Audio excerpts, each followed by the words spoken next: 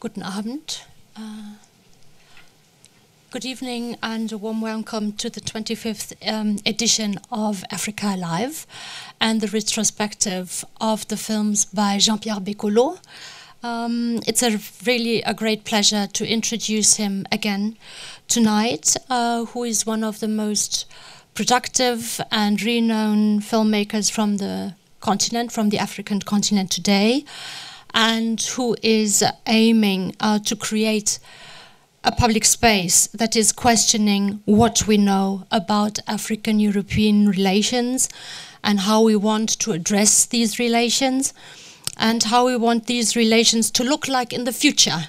I think that's something that is very much at stake in your work and in the perspective of how you imagine a cinema to be.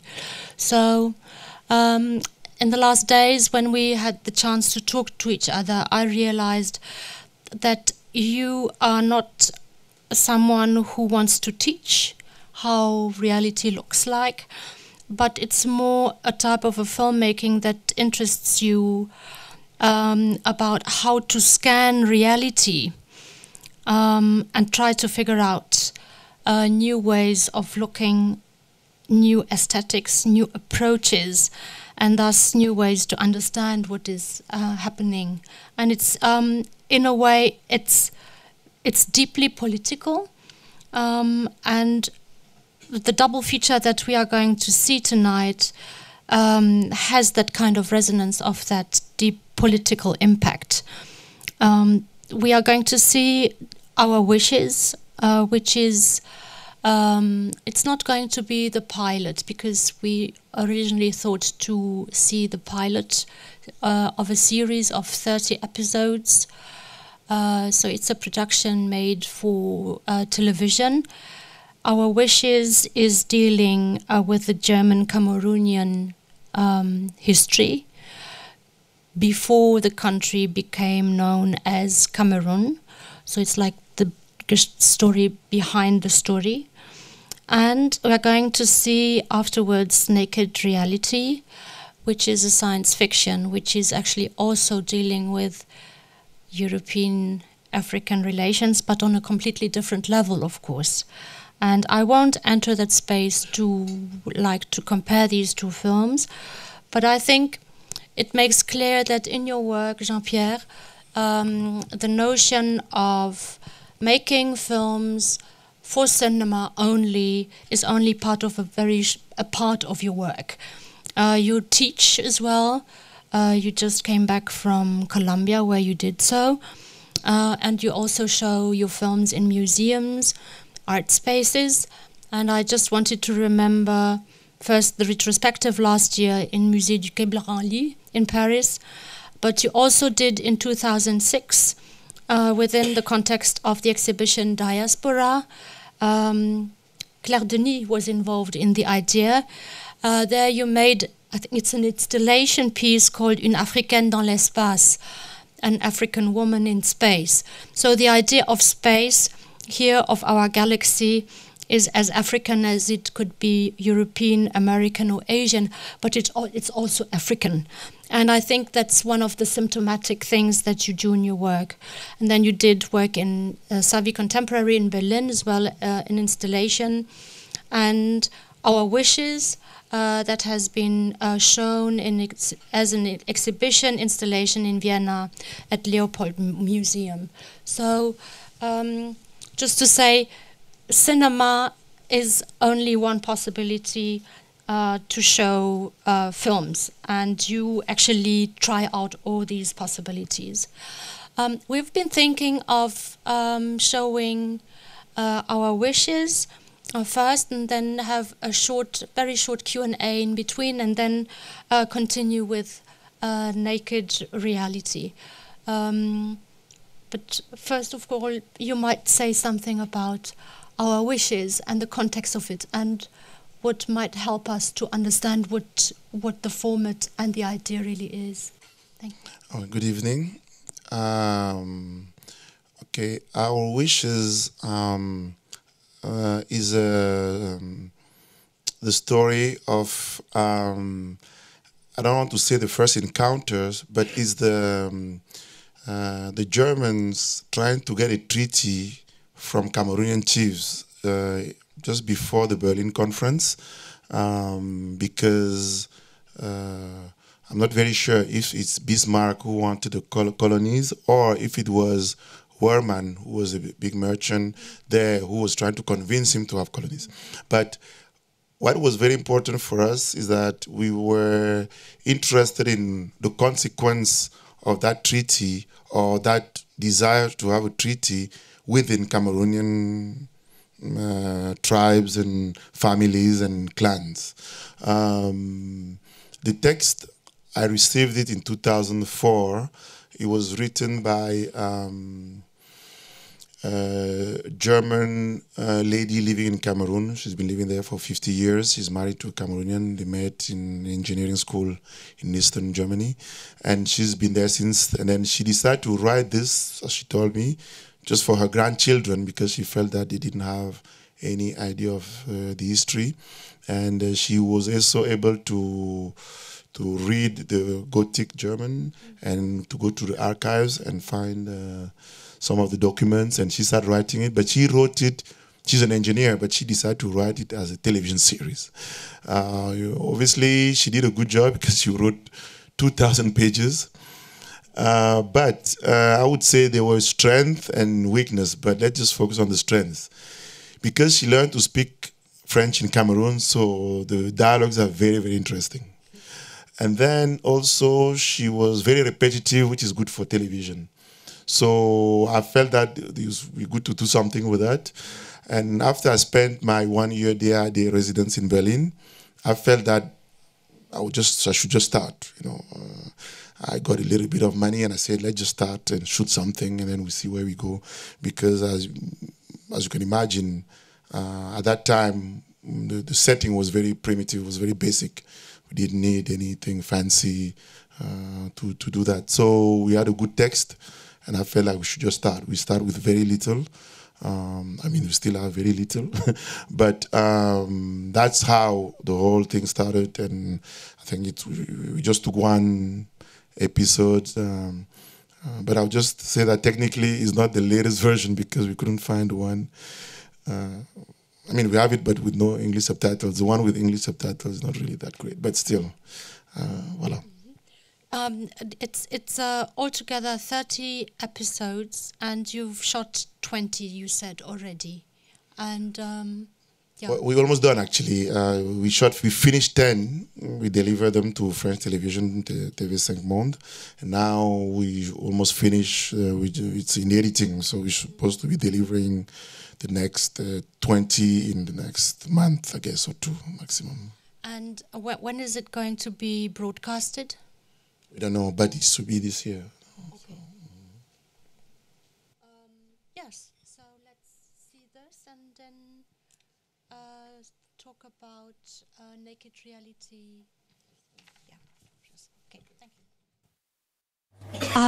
So this was like the third part of the third episode of the whole series.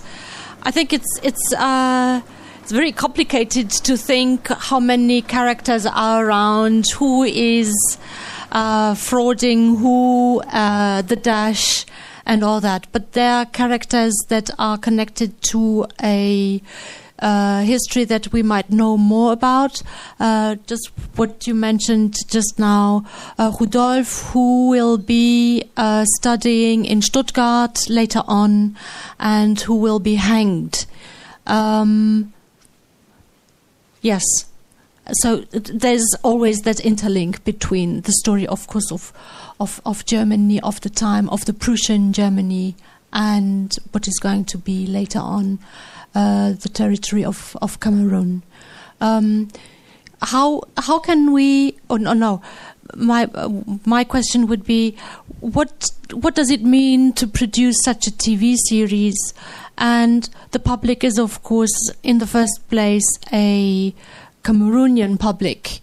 Is it a history lesson, or do you want to provoke them to think about the past or the national entity, or what is at stake? I think nobody knows the history. That's the first thing. Even in books, there's no place where this story is being told, really. So what it was obvious is that people don't even know what happened to them, why the whole thing is the way it is. So, and it was very important to produce something, I would say, on the local perspective, because it was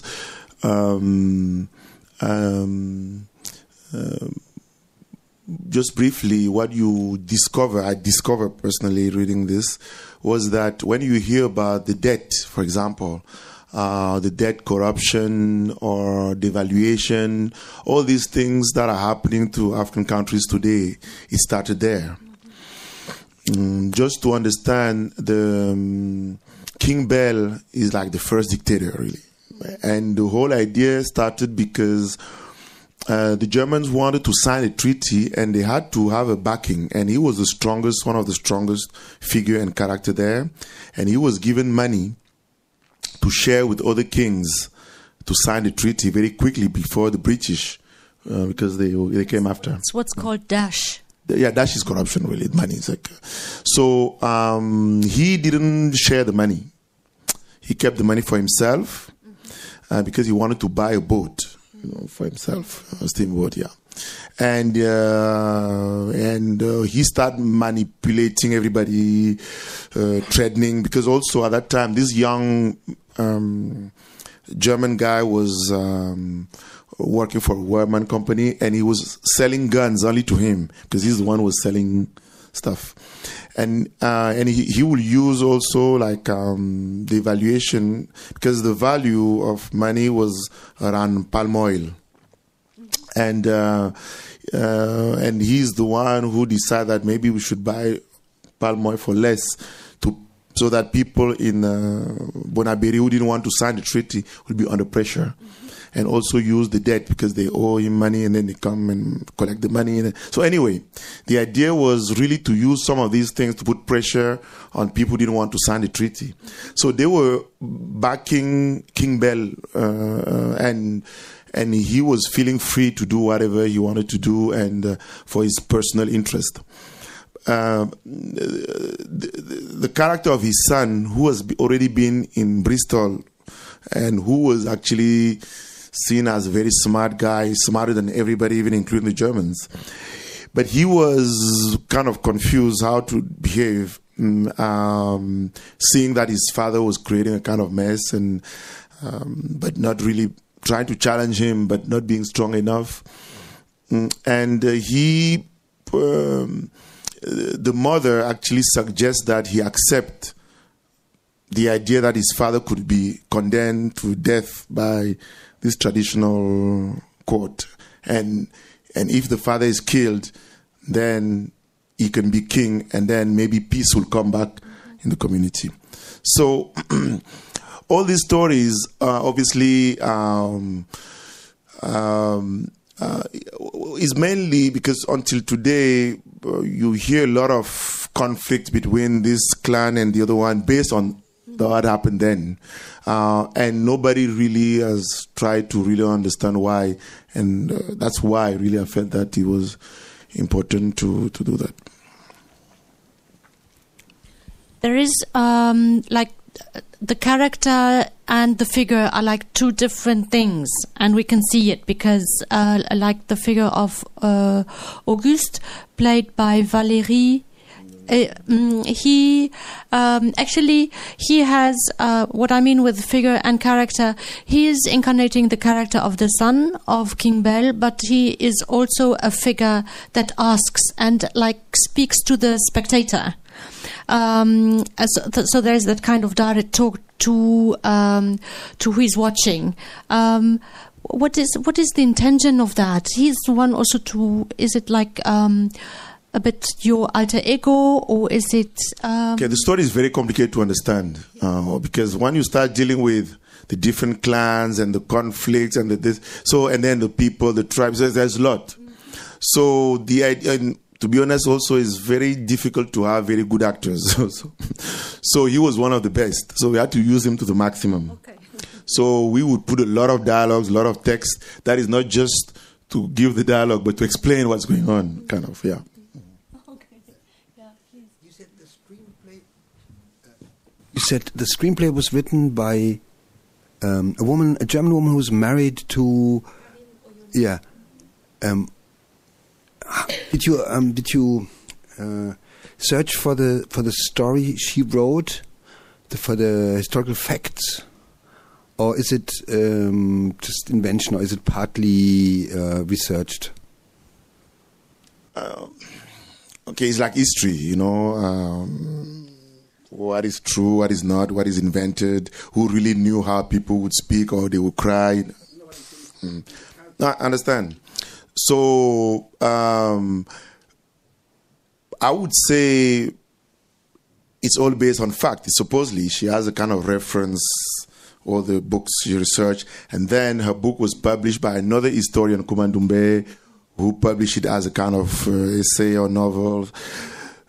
But I don't want to really say it's true, because I don't care. I mean, it's like I don't care, but it's like you have to really make it a little bit work, so that you have to take things out, and so the exercise was not really to make sure all these are really facts. But I think she knows the history very well, and then she has been in discussion with the historians, and nobody has contradicted her in a very big way. Yeah. Maybe she's not a historian in the academic context, but as an amateur, and she had access to facts and documents in Yaoundé. She was looking for material there, not necessarily in German archives. I'm asking because currently there's an exhibition in Berlin. It's about a Tanzanian chief. He's called, I think, Magil Magu, and Germans and Tanzanians just searched the archive for a story which is closely to what you just filmed. Actually, that happened in Tanzania. No, okay. One of the main book was what was the consul name? The German consul in Cameroon had a journal, so that book exists very clearly. And she, obviously, okay, for the first 10 episodes, we really followed Madame Oyono's work. But then we felt that she was focusing on 2 families, while there were like 6 families. Mm-hmm. So then we had to kind of go look for stories for the other families, you know, which obviously she didn't talk about. So, but that's coming later.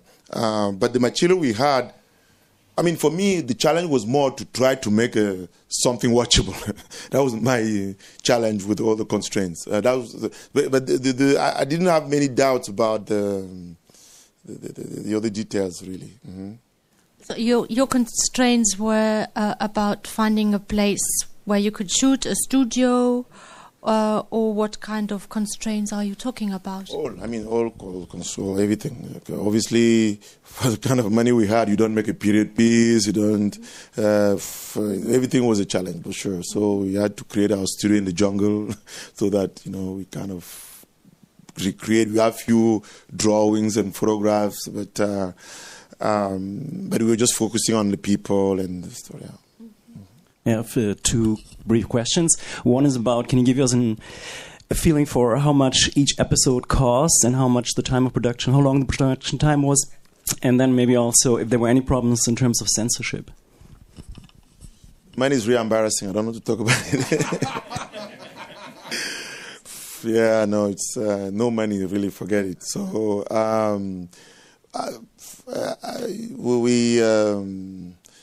because I did it myself, I was just like, okay, I have this text. We had it for like more than 10 years. You know, nobody would produce it. Like, we tried, everybody's like, no. So I just said, okay, let's just shoot. We didn't even know it's going to be a series. We just said, but we said, let's do one thing she wrote, because he had a text. And then we in the bush, we create this kind of little village, and then we start like doing this thing. And the actors were great because they would come and they would just try to read all this. It was like a lot of text to really remember and try to bring it to life. So, so money didn't count. So now the whole idea was that for censorship, I think nobody paid for it, so nobody would even ask anything. And we were in the bush, nobody even knew what we were doing there. So even in terms of censorship, potential for censorship, the fact that it's happening in 1884, people feel like they're not, you can't hurt them really. But actually I started receiving calls, and it was like this family, because this is Bell, okay? And then you have the Aqua. So I received this call of this guy saying, I heard that you are portraying the Aqua in a negative way. I'm like, you haven't even seen it. We haven't even shot it. So I don't know who told you this. But even if we do it, I don't see what you want me to do. So anyway, so there are all these little, because I'm not even a Duala, so it's like I would say, you don't suspect me to kind of try to privilege this person or that clan. But I think you should really be helping, because this is what we need really to get this story done. So I would say we also had a kind of, I don't know, maybe attack from Kumandumbe, who's actually this Cameroonian German who's supposed to be the official historian of Cameroon German history. But I think he just wanted to be part of it, really, more than anything else. But I didn't want to kind of do anything with him, because also he's one of the families. So anyway, just to say that I don't think it would be censorship, really, but it would be all these little things, people, and nobody's really like saying, let's do the history, let's push it, but just like little, voila. How is Germany involved? Was the Goethe Institute involved at a certain stage? Did you claim to tell the truth about how Germans got the Cameroon as a colony? How does it go together with Humboldt and the critique of Humboldt and all that happened in the last 2-3 years? Mainly in Berlin, about restitution. That's all kinds of questions that for me pop up when I. The Goethe in Yaoundé has been great. Really, they have done the maximum they could have done. They even act in the film, the director. So no, they've been really doing the right thing. They gave, I think, the maximum of money they can give, like 5,000 euros. But they couldn't do more, really. They even did, because we did a kind of premiere, and I told them, the Goethe in Yaoundé is really like just a small room. I'm like, you should really pretend that, Cameroon is big, let's just rent a bigger room. So they did all this, they accept all these things. So at that level, which also a lot of people were surprised. They said, the French will never do it, because they always like to compare the Germans to the French. So it's like, oh yeah, the French will never do this. Like a film that is kind of telling the colonial history, and then they come and support it. So it was actually good, to be honest, really. Now, I would say, a lot of these things are like facts, but what is really important is obviously it shouldn't be manipulated. I don't think on any side, the same like the Cameroonian clan are trying to manipulate. So I think what, for me, just like great lesson to kind of get out of this, because I believe that like Cameroon is living the same things right now, because they don't know that that's actually happened in 1884.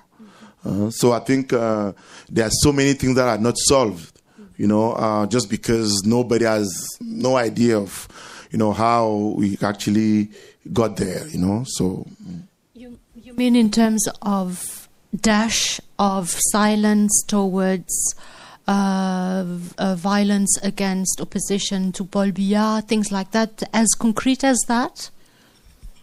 Okay. When you say colonialism, actually, it's not just the German or the French, it's also Cameroonians, a lot. So we tend to think colonialism is the other, So for me, colonialism is a kind of concept, how things are working, and that is still there.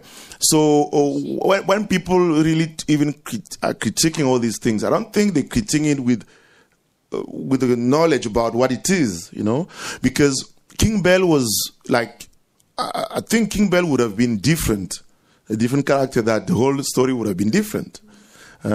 And because the character played by Simidi is very young and he's really not experienced, and King Bell is the one actually kind of manipulating him.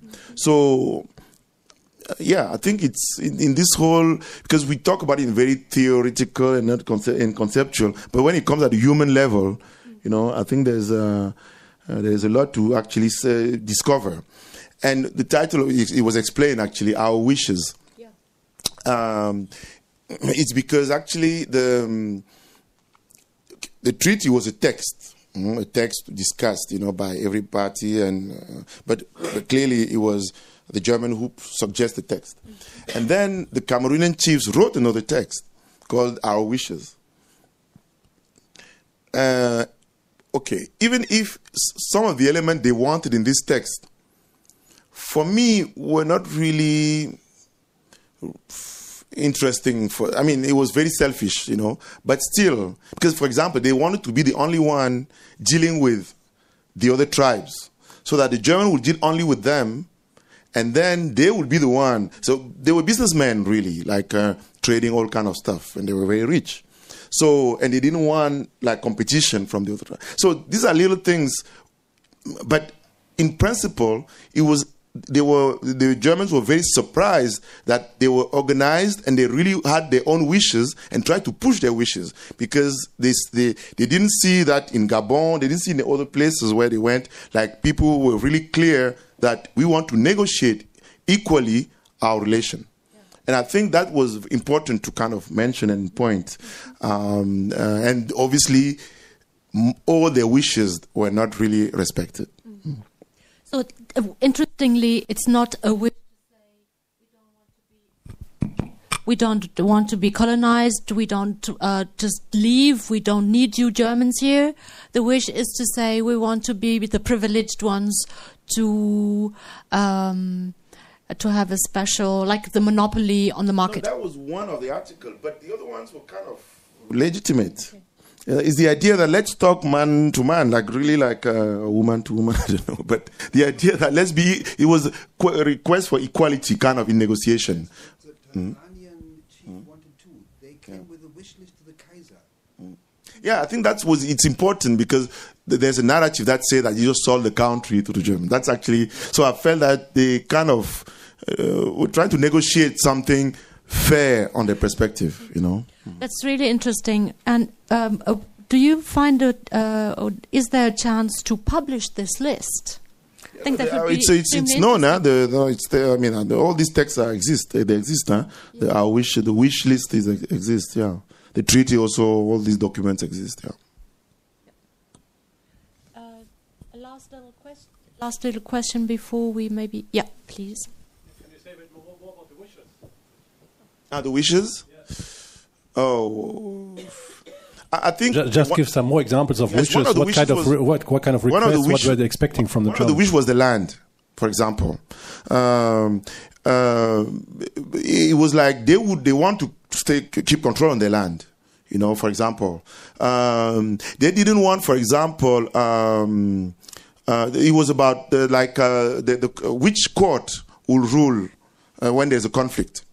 Traditional court or the German laws? Which laws would apply? For example, in one of the episodes, there's this crisis where I think somebody kills someone, and they want to judge him with the traditional laws, and the German want to use the German law. So there was some of these discussions. What else?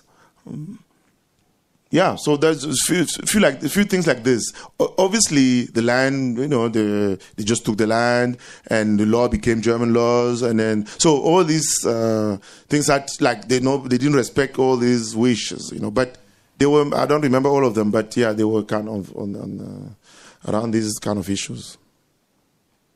What happened to the chiefs at the end?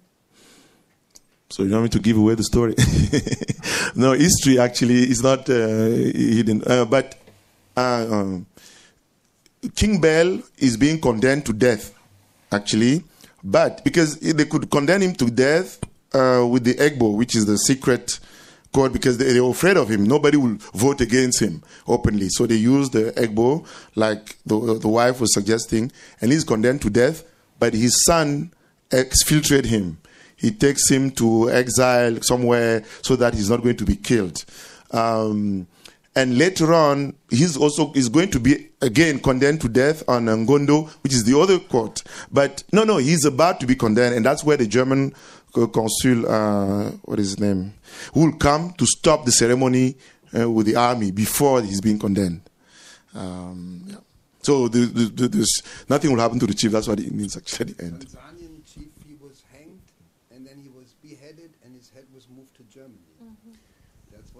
I mean, by the Germans. Yeah. That's actually late, because this is the very beginning. The kid here, this is 1884, 85. Just the very beginning of the, so before the Berlin Conference. Because later on, there will be like the main character who will be against the Germans, who will be hanged, is Rudolf Mangabell. He's 7 years old in the film. And most of people know him. But they don't know his father, they don't know his grandfather. Okay.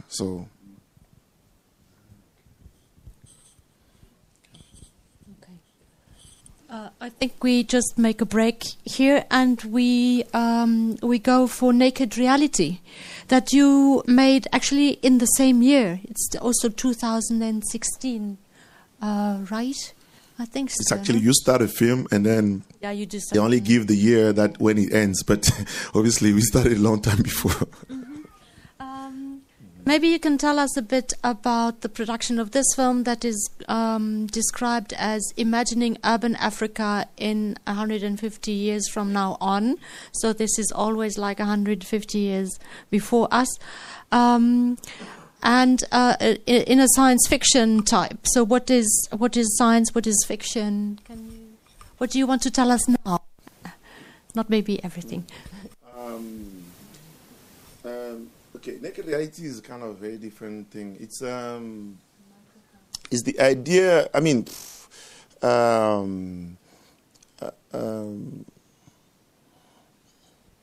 okay, I'll just say something very briefly. I hope that it doesn't affect whatever. So, let's say when we think about the idea of the future, okay, my idea was that in the future, for example, some of the African traditions will become very normal, because maybe what we see today as, I don't know, voodoo or whatever, is now explained by science, and we know exactly the mechanism, the scientific mechanism of it. For example, the DNA. The DNA is like, in a lot of African traditions, for example, they will tell you blood talks. You know, it's like blood is talking. When, for example, imagine that you have a family relative you never met before, but the day you meet, there is a kind of connection. And then people say, no, it's blood. Blood is talking. So I kind of like that, because if blood is talking, and then now they explain to you it's a DNA, and DNA is like a code, which is like a language, which is... So you start feeling like, maybe there's a kind of explanation to just this idea of blood talking. So if in the future we kind of understand all these things very clearly, because now it's been proven scientifically that blood can talk, one of the diseases in the future will be bad luck. Bad luck would be like having a flu, because in the African way, bad luck is, when you have bad luck, they say go and to the village and they cleanse you, talk to the ancestor, and then, you know, it's like things will be better. So now, it's very clear that bad luck is a very clear something we can actually track down, and, you know, and see that it comes from maybe this thing you didn't do because the ancestors are around, blah, blah. So then bad luck becomes like having a flu, you take a pill and bad luck is gone. So that's a little bit like the kind of idea behind. So whatever you will call, I'll call it African religion in general, which is the idea that the cult of the ancestors, the dead are not dead. But linked with the blood, which is a connection with the DNA. So you can create a whole field with all these things by speculating, you know. And that's really what it was as an attempt, really. And on the top of it, we also had to create an aesthetics visually that would really kind of back it up. Okay, enjoy the screening.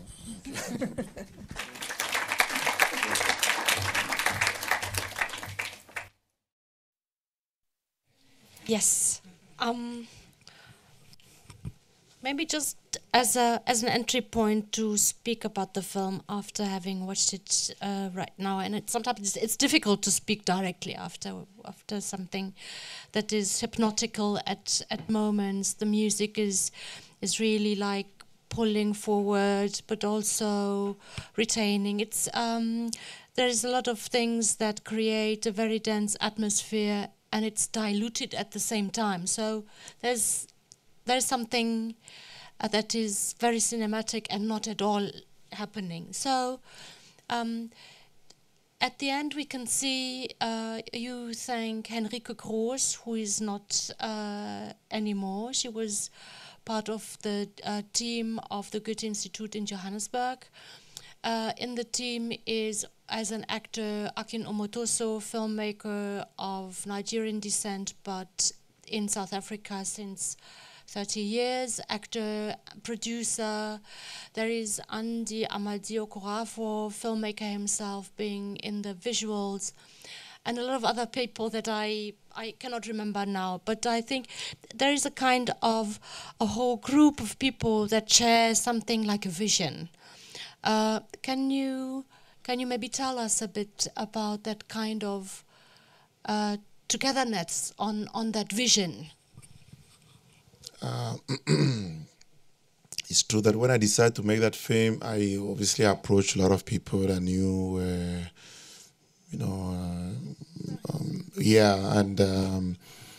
we talk about Andy, this Nigerian filmmaker, but he's also, I don't know how to call him, he's like a visual advisor. So, yeah, I explained to him what I wanted, and he started doing a mood board for me, just saying, okay, we can do this, that, so putting together pictures. A lot of the actors are either filmmakers, friends, or actors' friends. What is important is sometimes we always think a kind of vertical kind of connection, while among ourselves we have enough resources, but we never tap into them. We're all busy looking for money, while at the same time we are the money, actually, because when even people like Fabian, who's also Nigerian, who is in this city, Jacob's Cross. So obviously we know each other, we can help each other, but we never really work with each other, really. So, and obviously maybe because there's no budget, but or low budget. So it was clear that, you know, they were really very interesting, and also they were very interested in a film that was kind of very experimental and not just doing television as they usually do. And Ulrike, actually, she was at the Goethe in Johannesburg before she went to Côte d'Ivoire, and then I didn't have a place to stay, and then she offered an apartment, and then she gave me all her grandmother's stuff. I mean, like, okay, we use in the film. So just like a lot of people around close, you know, end up being people who helped the film to be made. You describe it as well as something of a respectful resource that we can share, actually, and that would be an alternative to maybe an alternative, I don't know, to the application type of funding, looking for funding, etc. So gathering on that level would also be a resource. Obviously, people would not give you a whole week, like, it's 1 day maximum or half a day, but you have to be ready. It's like, I'll just ask you, can you come from 2 o'clock to like 5, and then we do this thing. So yeah, definitely. Yeah, but this also creates another aesthetic. Or when you talked about the film earlier, you said you wanted to have something like a digital rework of imagery, etc. But then that wasn't possible, so you decided something else. And this kind of aesthetics that comes from low budget and collaboration becomes something different. I think also film itself is a resource. We tend to mimic what is already out there.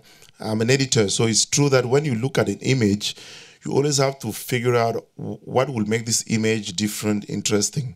So when you take black and white, I think we have a lot of special effects now in editing suites, but I just thought if we go with kind of just superimposing images, which was one of the very first effects of cinema, and you realize that it's still powerful. And even now we have high definition images, and the whole black and white and superimposition takes a whole different dimension. So I think instead of just like multiplying, because I was thinking about, I don't want to say low tech, because also we all talk about high tech. So just like low tech, meaning going down and doing less than more. So I thought it was very important to kind of try to minimize, like to do it on the other side, and find the strength in what is less than what is more. In the images that you superimpose, I could recognize a bit of Berlin imagery. You mentioned to me before something of Boston. You can see Johannesburg, where there's Vodafone, the tower. And so there's something recognizable that also speaks about an urban space that is scattered or fragmented, and things can happen at different spaces at the same time, simultaneously, and back in time. And so, it seems so easy, but it becomes also complex on another level. Did you know that it would come up like this, or? No, but you just try, and then you see, and then you decide that, no, it's cool, it looks fine. But yeah, so when I was shooting, it was in Chicago, actually. I didn't plan anything. It was just trying to make images of this. And then when you say, I have these images, I can mix them up. And I needed a superimpression, but Berlin was perfect, because when you get on the top of these buses, you have not just the trees, and then you had also the lights, and then it was creating a kind of visual... I think we have enough resources, just that we're busy mimicking what is out there. But obviously, we don't have always time to research, to look for stuff. So we end up just repeating what is... and the whole challenge of the film was, how do you create another visual space? Another visual... even the idea of in the studio, and then we say, okay, why don't we just keep the studio the way it is, and then it becomes also kind of fictional space. So just the idea of taking what is very close to us, that is there to tell the story, instead of looking for things that we don't have. There's something in La Pensée en Mouvement that resonates here, the first film that we've seen on Sunday, which you edited out of material of Atelier de la Pensée, this workshop in Dakar around the notion of thinking, or philosophy as a space of thinking, of being together on this planet. And there is Françoise Vergès talking about that actually there is everything, in terms of history, in terms of tools, in terms of material. And when you describe it like this, it's about that. There is a plentiness, actually, of resources, and that's this idea of ancestry, of coming back to that, but also into technology. So it goes in two directions. Maybe it's the same direction. Maybe you can explain us a bit about that. Yeah, it's true that I agree with the idea that we always try to consider that we have nothing, or that we need to catch up, we need to, even if we always need something, but I feel that we definitely have a lot. The time we're spending actually making the film is very short. We spend so much time in looking for the money but writing, because not doing the writing today, writing is not just text. You know, you can do a lot of writing, finding the visuals, trying to match. Actually, what helped us with this film is that we stopped for almost a year and a half between the shooting and the editing. And obviously, one day it was very clear what I want to do. But after finished shooting, it was still very confusing. So I would say sometimes it's that time. You kind of need to kind of know exactly. But the system, the way it works, doesn't allow you to do that unless you're very independent and you don't. I'm lucky that I'm kind of my own producer, because even people who kind of support the film don't really ask me for anything, you know. So it's not always easy to have that freedom to kind of do what you feel like doing. So obviously it's kind of experimental, and then you don't know if it's going to work or if it's, you know, it's going to have any interest or. I have still a lot of questions in terms of the visuals, but also about the idea of the gender relations. Why is a muse always a beautiful woman, and why do you need to write on her body again and again? Not me. I mean the character, you know. First you have to poison her, and then you have to save her again. That's also a structure. But he's a bad guy, you know, so in the film he's the bad guy, so it's not really. Yeah, but you have to demonstrate the fact that he is a bad guy and he's abusive and all that in order to get her out of that again. So she's not the one who gets it in the first place and says, no, thank you. And then she's doing something else. No, it's just the question of writing that type of character. Yeah. No, the story is not really that. The story is is mainly that it's about getting her own mission to do what she's supposed to be doing, and one of the obstacles is this guy, you know. And then obviously she's kind of have to free herself from all this so that she can find herself and become who she's supposed to be and do what she's supposed to do. So it's like the distraction. Somebody comes with a mission to her. But again, she's the subject. No, actually, she's the object of a mission that comes to her or conquers her.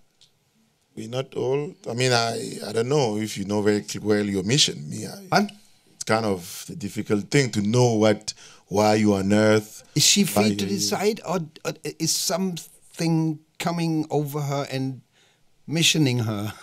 I would say in the concept of the ancestors and the.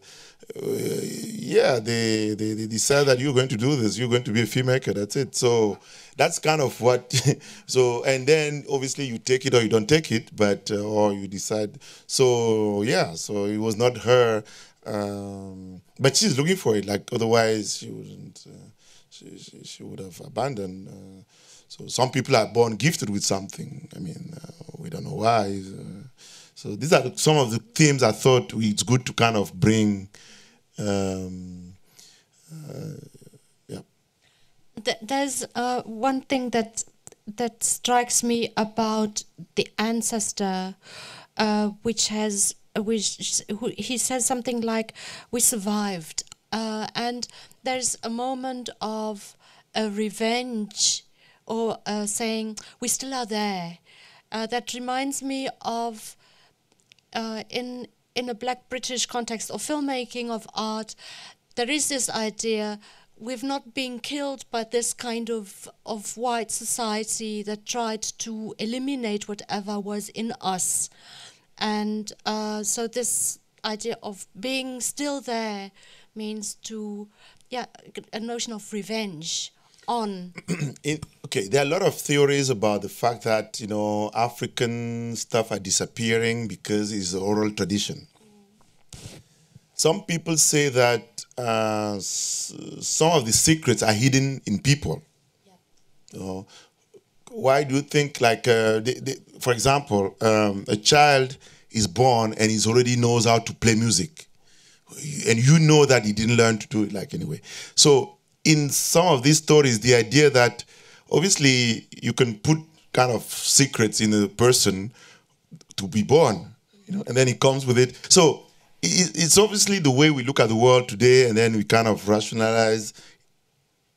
And I want it to be also a little bit rational somehow, because this is not completely. So the idea that you can hide something in a human being, but a human being that is not there, like who might come. So a generation. There's this story, for example, in one of the tribes in Cameroon, where they say that when they had a problem, for example, they want to cross a big river. They're not going to build a bridge. So what they will do, they will initiate somebody who will go to the other world, supposedly, see how to do it. Because in the other world, you have the past, the present, the future, you have everything. So he sees how he gets a solution from there, comes back, and then give them the solution to do it. So the idea, because the idea that obviously we have other worlds, it's not just like this world in a way. So I don't even know what to say. Yep, that's exactly maybe what is translated into the aesthetics of the film, that you have some kind of different interfaces where you are or in the one or in the other world, and then you can meet someone in another world and learn something or go back or remind you that there's something else happening that than being on Facebook or whatever. That there's also that could be another world, So the idea of second life, third life. Even the idea of immortality. Like, there's also this myth that is saying that the battle of people on Earth is actually the bad guys are the immortals, because they don't want us to get the secret of immortality. That's why they kill us. Or they make sure that we go towards death, really, and work against ourselves in that sense. But they know that we can get immortality. So, but they're distracting us to kind of follow that project. So it's a myth you find in the kind of the whole Gabon, about the Holiday Kang and all this stuff. So I think it was, for example, when you look at the way the world functions, you see that we know, for example, that we want a better environment, but most of the time we work at jobs that kills the environment. Or we consume things in a way but we are complice of our own extinction. They say that that's the immortal kind of project. Yeah. So they manage to put us in a matrix where we work against ourselves, and they are quiet. They know that we're doing the job. They want stopping us because there's this kind of mythological battle between us and them. So I think all these kind of questions, which platform, where do you bring them? Because obviously you have to break the world the way we see it or we know it in the space. So visually, and just you have to kind of find a new paradigm to be able to address some of these questions. Yeah. So the aesthetic has to obviously to at least to be different, not to be what we know. And also build the link, because then an aesthetics could be joined to an idea of technology. Or science, that would be DNA, or technology of scanning, of transmute, or or change or shape-shifting or something, and on the other side there would be something like an ancestral knowledge that you could translate into that. So there's it's not. Some people say that what is magic and witchcraft? It's knowledge we don't understand. So knowledge and witchcraft and magic are the same. It's just that once you understand it, then it's not witchcraft anymore. It's not magic anymore. So both are the same. So it's about knowledge and ignorance. Yeah. And also understanding that you have rituals that would help you to keep that knowledge and not being taken out of the knowledge, what is happening here with our university system, etc. That you are not connected to the knowledge itself, through the knowledge production. It's not for free. It's exclusive. It's true that, when I look at, obviously, without being a big specialist and on all this African stuff, but the idea is that, the concept of African religion, just to put it that way, I'm always surprised that people have duplicity with these things. I mean, when I look at behavior, like in places like Cameroon, most of people I know in that context believe that dead people are not dead. That's kind of in the practice. But they're all Christian and all this, or Muslim, whatever. But they really believe that dead are not dead. Actually, there's even no word to say the dead. They say the ancestors. And so in the behavior, the whole idea of connecting with that world, praying, which is also praising your ancestors, your parents who passed away, it's kind of common. But nobody articulates it because if the religion is based on, the African religion is based on the cult of the ancestors, which is like having a connection with them, asking them for favors, going to praise, or so all that what is being done is not really acknowledged and assumed, because the other religions are like Islam or Christianity is really the official. So people manage those two things without being very clear that they are actually practicing an African religion. Yeah. So I think the film is an attempt, even if it's science fiction and future, whatever, is an attempt to kind of bring these notions that are actually making the African religion, but bringing them in a form and in a way that will be not voodoo or witchcraft, but like more modern, in a modern way, and digestible. And futuristic in a way, perhaps.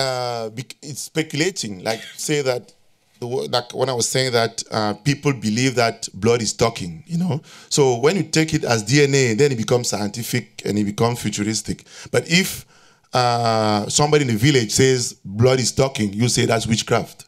So it's just a matter of not knowing. When you start understanding something, it's not witchcraft anymore. It becomes kind of scientific or futuristic. Yeah. I'm sure you have questions or comments.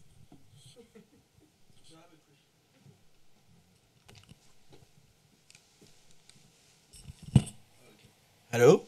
First of all, I'm very proud because I'm Cameroonian from Yaoundé, and it's my pleasure to meet Jean-Pierre here, because since 20 years I was not in Cameroon. But my question is, they know him in Cameroon is like it's known, but he's have more. When I see him here, I feel more proud, because in Cameroon they don't know him, or they know him, they don't have this recognition he must have. Like I see him here, so I'm really proud.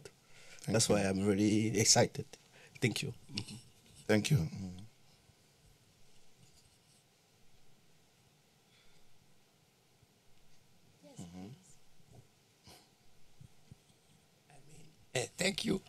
Thank you for this beautiful film and for the aesthetic of it.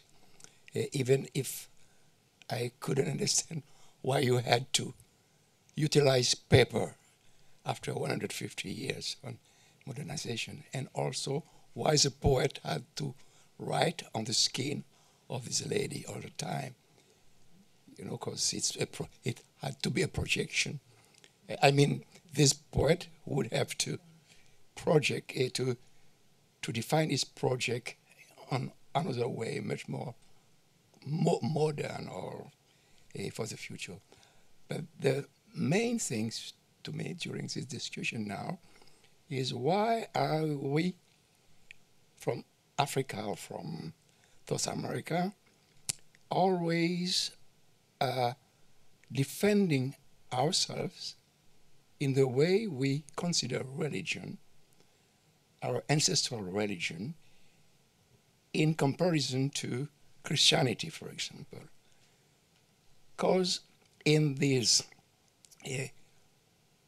post-religion, like I say Christianity, you have the main actor, Jesus Christ, who have been resuscitated, and all over the world there are millions of people, 1 million people, who are all the time adoring Jesus Christ, who came back, and nobody, or nearly nobody, has something to do against that thing.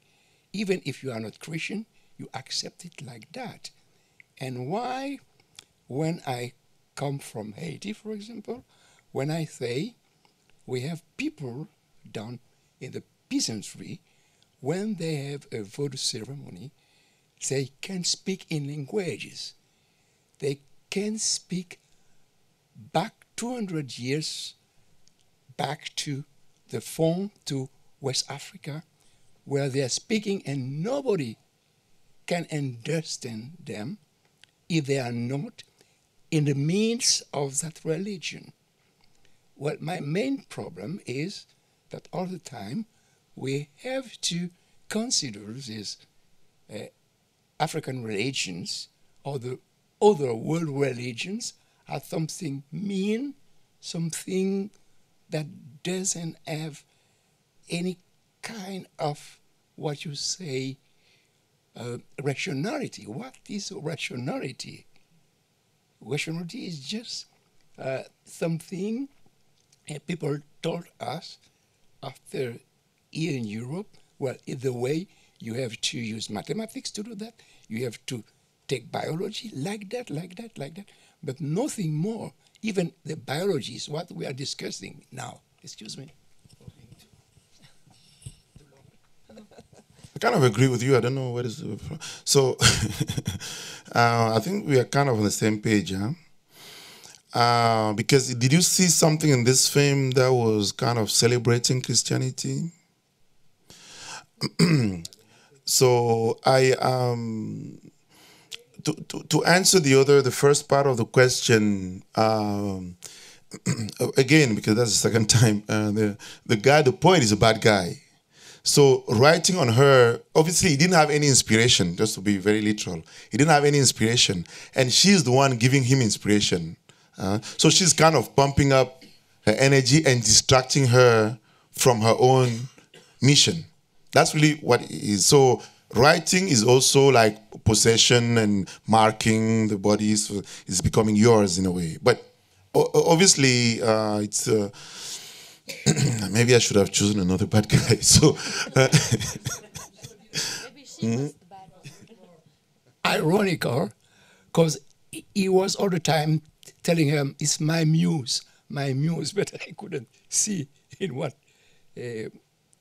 way she has to be his muse. The first scene, actually, when he's trying to write at the beginning, and then he can't write, and then she's doing this prayer or whatever, and then at some point he kind of takes the energy, and then the mother will also come later and say, "Stop praying," because praying is also praising. So it's like giving the energy to, so stop praying other people's ancestors. You know, your grandparents are there waiting for your praising and you're praying. So that's kind of what, but I think I kind of agree with you, and I don't think there's any Christian kind of element in this film, really.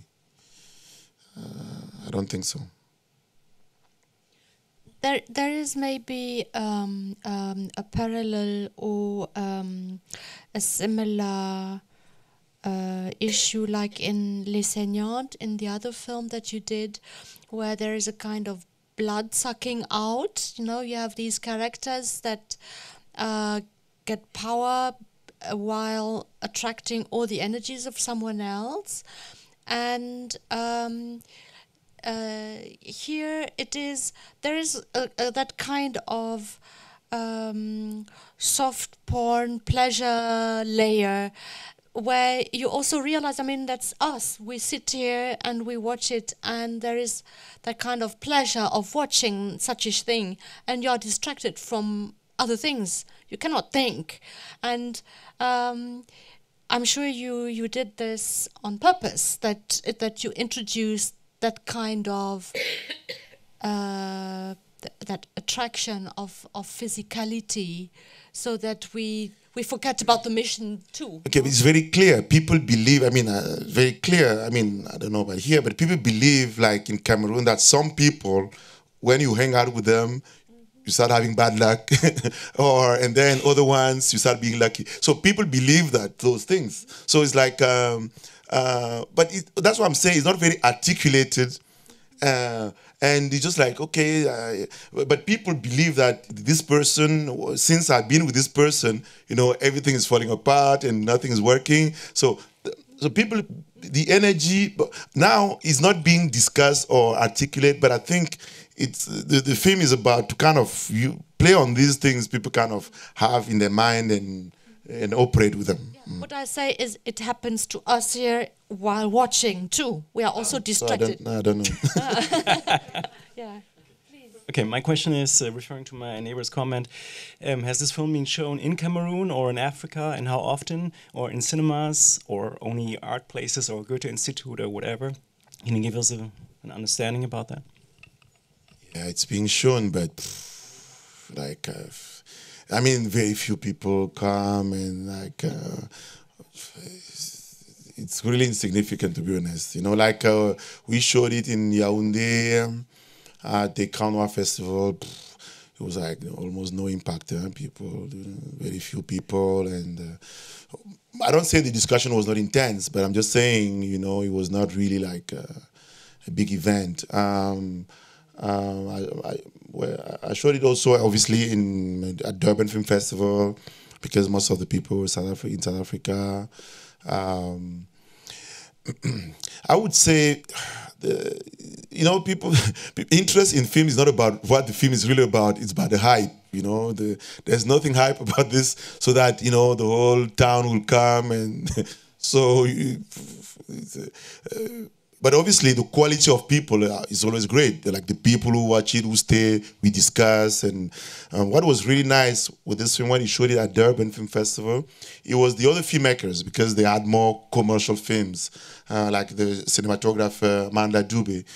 He's a big filmmaker in South Africa and everything.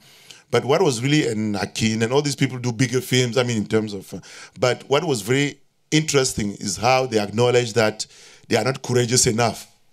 And we just follow whatever, but they wish that, we're all more courageous to really go out and do things that are bold a little bit without taking care of the system. So we kind of agree on that, but yes, maybe they acknowledge the fact that I was more courageous,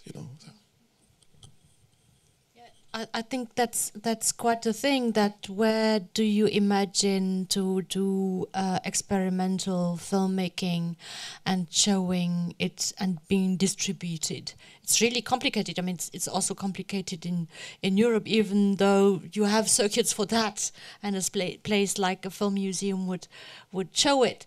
But how would you do experimental film work in Cameroon? I always ask those who don't do experimental film how much money they've made, because it's very hard to make money with film. So those who kind of mimic Hollywood, do these things, they don't make money either. So I think it's, I call it, you have been punished twice. First, you don't make the film you want to make, and second, you don't make the money. Me, I'm punished only once, with the money. So.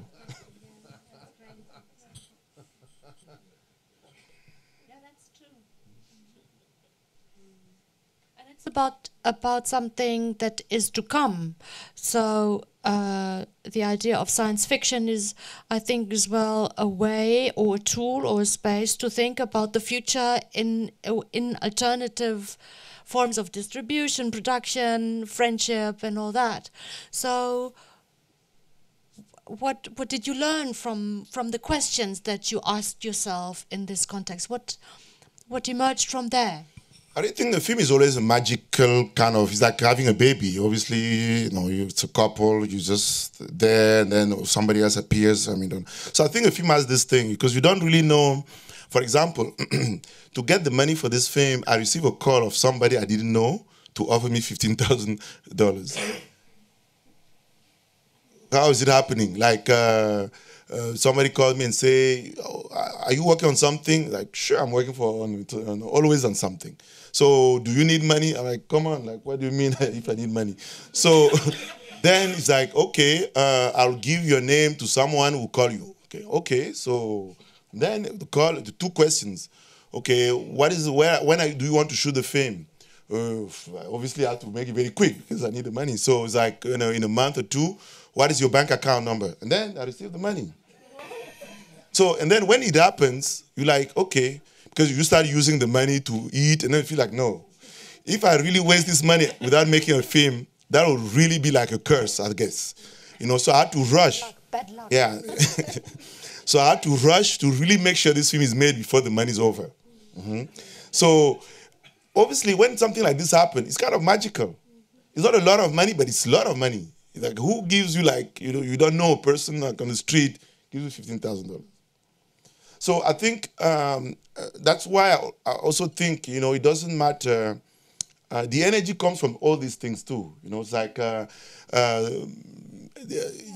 you obviously everybody says you need $2 million, you do all this stuff, but it doesn't mean anything to me. Like, compared to this person calling you, sending you $15,000. So I think we're being distracted by so many things. That's how I feel, you know. It's like, I always say it's like life. A film are like life. Like, people are rich, some people are poor. You know, some films are rich, some films are poor. Like, there are films, you get the idea today, tomorrow, there's already money. There are other films who've been dragging the idea for years, no money. So I just think it's kind of magical also how all these things happen. So that's why you can have the whole discourse, very rational business, but also you should kind of also know that, you know, energy comes from where you don't even know or expect, you know. It's also turning around the logic that you won't be paid for what you've done, but you will receive a payment and then continue some other work. No, so you cannot count down how much you earned for that and that piece. You would get the money and continue something. So you just have to forget about the money. Because I think if you start going through all these calculations, I mean, nothing is going to happen. For me, I really don't, because even if I have money, I'll put it in the film again. So what kind of plan can you make? You know, I don't see really how, like, you don't expect somebody to call you to give you the money, and then there's no plan really. For me, I just think the focus is on the object of. I mean, if a film is an object, and I believe in, like, for example, to make the film, I had to go to Johannesburg to kind of start buying, like, props. You know, like what people would be dressing. So even if I had an art director, I'll also do it myself. It's a moment where you kind of, it's like warming up the energy. I don't know, just go to the shop and then start looking at things, taking this. So it's like I don't know, like just making sure that you kind of warming up what will kind of, so you have to be involved yourself. And only the film start like coming, and then the people also, because people are critical in this thing, because people with creativity, with inspiration, with motivation. So it's always a magical experience. And then when you shoot also, you see people, after a scene, you see some people like very excited, and then like everybody's getting into it. But when it doesn't work, you also know it's not working. So I think it's all, that experience, nobody talks about it because obviously we all in the Hollywood narrative of, you know, the whole business dimension. But I think people are the one who make films, you know. So I think we don't speak about that either because we think it's not as important as like the end product of the work. That kind of process of entering that space, coming together, and there you have someone with an idea, someone with a camera, etc. But it's not 1 + 1 + 1 making the numbers. There is something really a magic thing happening within that space, and if it's 10 days, then it's in 10 days, and you will do it. It's really complicated to talk about that. How the language is really missing, but there's a longing for that actually to work on that level. That's what is counting, I think. Maybe my luck is that I've been kind of producer, but when people hear producer, they think I have a lot of money. It's like, you're producing films. So obviously, producing is if literally, like making something, and also everything is creativity, even producing, so maybe I've been doing it in very extreme conditions, but because when you produce in Africa, obviously you have to experience all kind of crazy things, and then it trains you also. You kind of know, you know things like, for example, if I shoot in Cameroon, you have to be careful when you pay people. They don't use that money to take the taxi to come to work, so they go and buy land or pay for the woman they want to marry, and then next day they have no money. So they can't take a taxi, so they will be late. So you have to know these things. And maybe then when they come to work walking, and then they don't eat because the money is gone. So you have to make sure that two things: the transport is there's a bus, and then food is always on the set. And then you have people, because transport is free and food is free, they come and they say, "What are you doing? You're not shooting today." I thought I was shooting, but you will eat, so that it's free. But you kind of create an ambience where you kind of know, so that people will kind of be into it, But you can't be like, we paid you, so you have to pay the taxi to come to work, because... So you have to understand exactly where you're working, with what kind of people you're working, and what will make your production be kind of nice and with a... So obviously it's very extreme because you're playing with very little money. People are always sick, or their family is sick, so there's always a doctor to be on standby at the hospital for them, or a pharmacist also ready so that you can come and pay later. So all these things are like part of the production. But at the same time, you also have people who have a lot of crazy talent, but how do you kind of get them to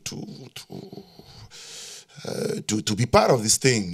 They are caught up in a daily... Like, for example, this girl from the film, she's Angolan, living in Johannesburg.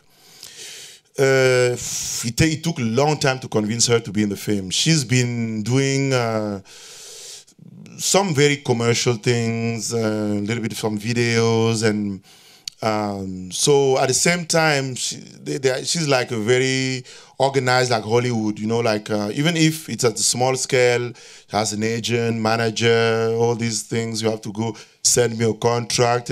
So obviously, but that it's about trying to be professional.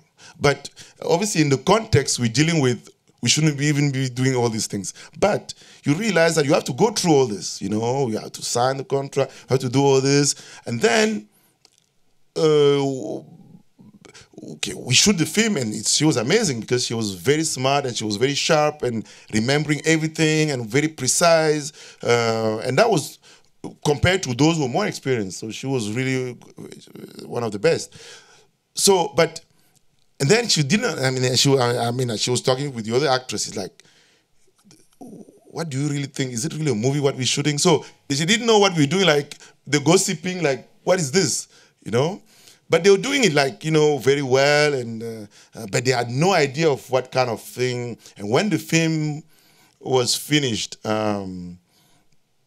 had a little problem because in the meantime, she entered a church.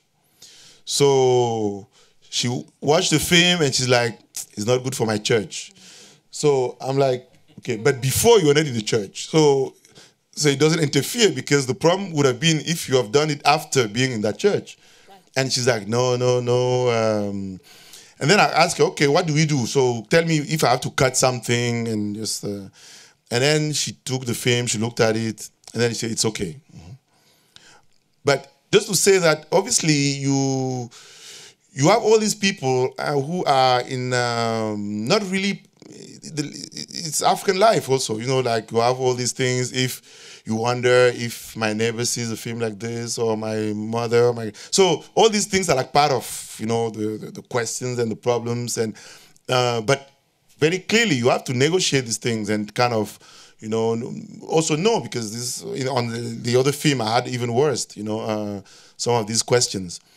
But I think what I've learned is that you have to forget about everything you know, and then deal with these things and take time to explain, to debate, because there's no industry per se there, and what you do, people don't even understand art filmmaking. They know the TV series, the stuff. So, but I think with time you kind of end up with a little bit more experience how to manage all these dimensions. And you have a lot of people around you learning with you or developing these things together. Tiny question. So the film for me was kind of dark concerning light. Was that planned, or did it just come out like that? Had a dense, dark atmosphere. Okay, it's black and white, so that's one thing. It's light. It's a... Okay, it's in the studio mainly also, it's like indoors, and the contrast for me was important. I really don't know what to say. Huh? So dark meaning like pessimistic. Do you feel your heart heavy, or?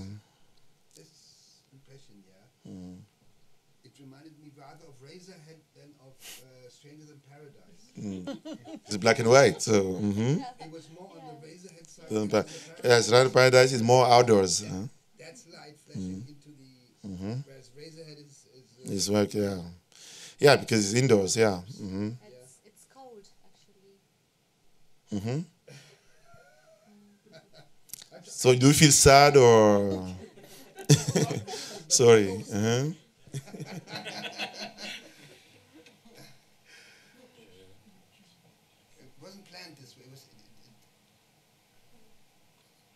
Some of your films had light, a lot of. Seance is all dark, huh? Yeah, it's all night. The other one, like Le Président, obviously, is outside mainly. So, yeah. Sorry.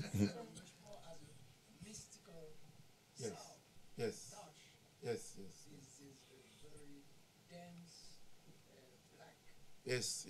Yeah. Really, what was particularly beautiful, true, in the film. Oh, you're right.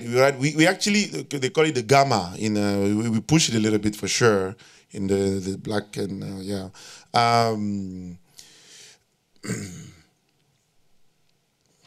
Yes, I think I don't think the subject was kind of subject of, but the studio effect also we shot indoors. There were one or two scenes we shot outside, but with a kind of decor. But yeah. I think we come maybe to an end. I mean, we might stay a bit outside if we want to chat a bit with each other. First, I wanted to thank you very much to stay as long as you did now with us here. It's really nice for 2 nights here in the Film Museum. Tomorrow there is Le Complot d'Aristote playing in Filmmuseum Höchst, and the 26th, the 19th is Quartier Mozart, which is absolutely a must. You must see this film, and tomorrow as well, Complot d'Aristote. So thank you very much for being around. Thank you very much. Thank you very much. About the magic. It's really the magic in Africa came here. Before 25 years, there was discussion just over there where you are sitting, that it is discussed if African film really exists, or if it exists, if it's possible, or was that unterhaltsam? Yeah, for European people. It was really discussion over there. And then they said, no, there is no film, it's not possible, I mean, attractive for European people. And then the Frau Finke, she did this, it's a miracle really. She left to Fesbako. She came back, write us everywhere a letter, like you could tell before, last time. And then we came together, it's really miracle happened. Now when I see, I just feel more than older to see this power, that energy of Africa is really existing here. So when I see you film, I have just feeling, because I'm an African person, I can feel really some places which is really African energy, history or magic. And I've also seen the way in your films, also the attraction for the European people. So it's aesthetic and has a message, and also sometimes difficult for European to understand the place where it is like African energy or magic. That I recognized. I'm so happy about that. Thank you very much. My English is not so good, but it's okay.